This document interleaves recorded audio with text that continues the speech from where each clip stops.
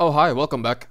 Here I'll be explaining about how you can use the contour tool properly in CorelDraw, a designing program, so that you can create this flat design with a thick stroke and a much narrower kind of stroke. So let's start making one.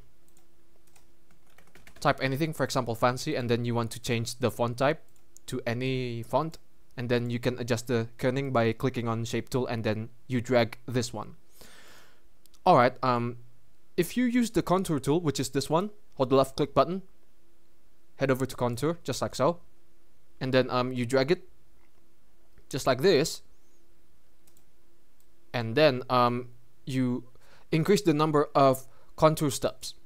See, there will be several outlines, but the thickness of these outlines are just equal. What if you want to make several outer lines which are narrower than the first outline? Alright, all you have to do now is to, decrease it back to 1.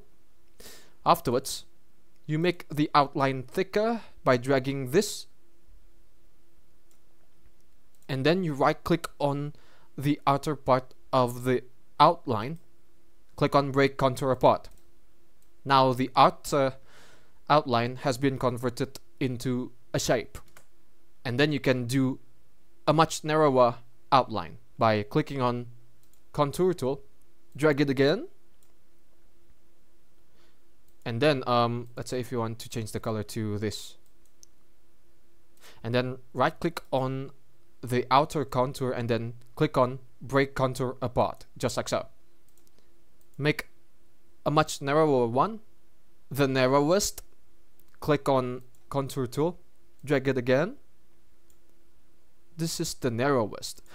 Color it black, for example, and then right click on the outer part of the outline and then click on break contour apart again.